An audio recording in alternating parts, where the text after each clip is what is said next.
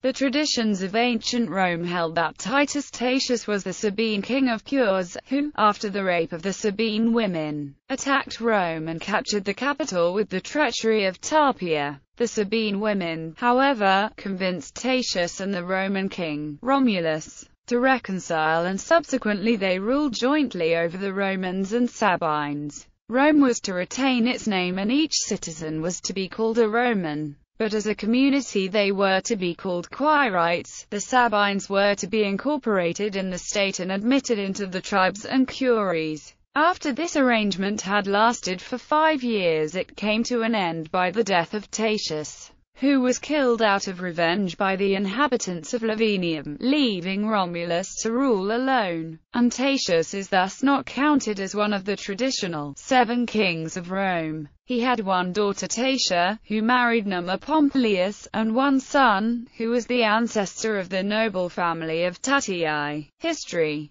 According to Mommsen, the story of his death looks like an historical version of the abolition of blood revenge. Tatius, who in some respects resembles Remus, is not a historical personage, but the eponymous hero of the religious college called Sodalis Tita. As to this body, Tacitus expresses 2 different opinions, representing 2 different traditions. That it was introduced either by Tatius himself to preserve the Sabine cult in Rome, or by Romulus in honor of Tatius, at whose grave its members were bound to offer a yearly sacrifice. The Sodalis fell into abeyance at the end of the Republic, but were revived by Augustus and existed to the end of the 2nd century AD. Augustus himself and the Emperor Claudius belonged to the college, and all its members were of senatorial rank. Varro mentions him as a king of Rome who enlarged the city and established certain cults, but he may just have been the eponym of the tribe Titiae,